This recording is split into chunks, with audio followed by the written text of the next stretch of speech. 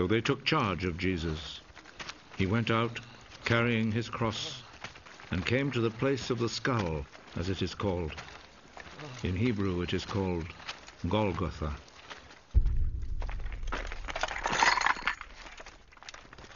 There they crucified him, and they also crucified 2 other men, one on each side, with Jesus between them.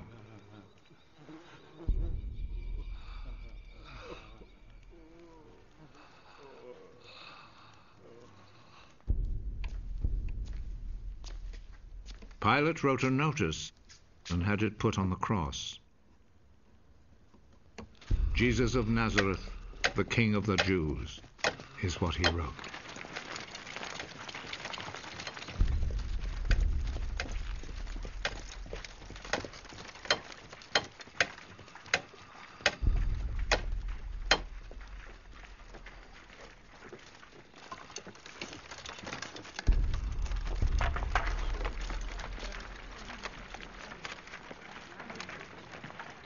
Many people read it because the place where Jesus was crucified was not far from the city. The notice was written in Hebrew, Latin, and Greek. The chief priest said to Pilate, "Do not write the King of the Jews, but rather..." This man said, "I am the King of the Jews." What I have written stays written.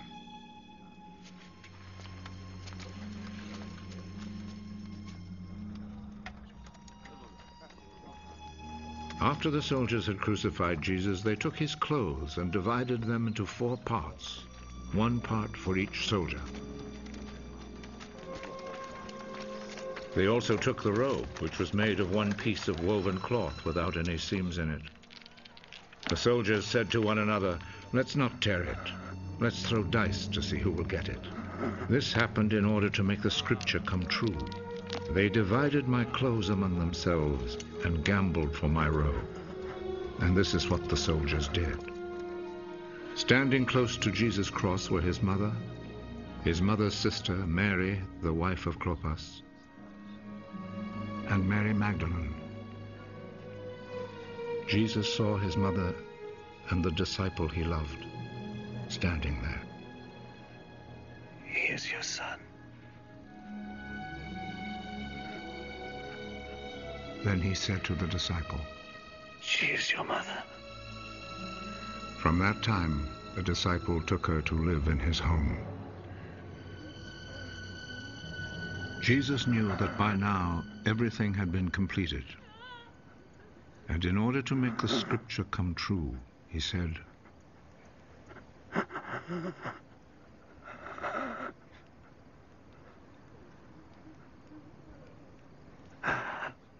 "I am thirsty."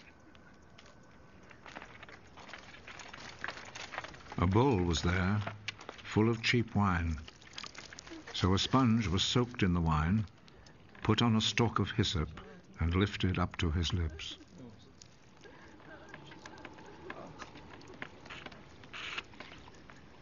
Jesus drank the wine.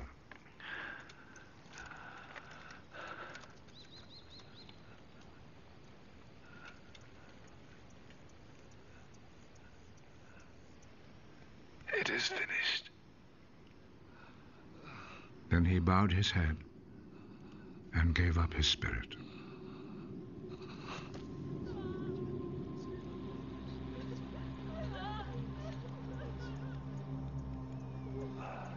Then the Jewish authorities asked Pilate to allow them to break the legs of the men who had been crucified and to take the bodies down from the crosses. They requested this because it was Friday, and they did not want the bodies to stay on the crosses on the Sabbath, since the coming Sabbath was especially holy.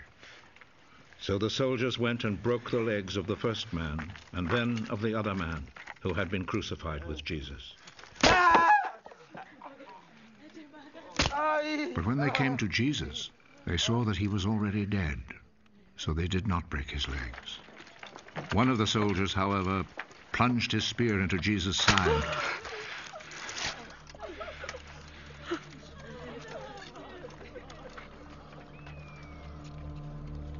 and at once blood and water poured out.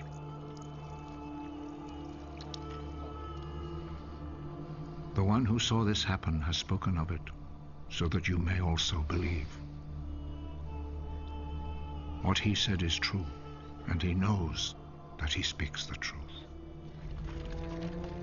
This was done to make the scripture come true. Not one of his bones will be broken.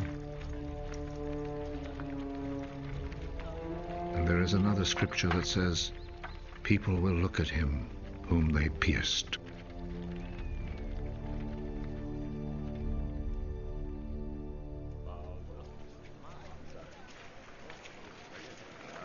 After this, Joseph, who was from the town of Arimathea, asked Pilate if he could take Jesus' body. Joseph was a follower of Jesus, but in secret because he was afraid of the Jewish authorities. Pilate told him he could have the body, so Joseph went and took it away. Nicodemus, who at first had gone to see Jesus at night, went with Joseph, taking with him about 100 pounds of spices, a mixture of myrrh and aloes. The two men took Jesus' body and wrapped it in linen cloths with the spices, according to the Jewish custom of preparing a body for burial. There was a garden in the place where Jesus had been put to death, and in it there was a new tomb where no one had ever been buried. Since it was the day before the Sabbath, and because the tomb was close by, they placed Jesus' body there.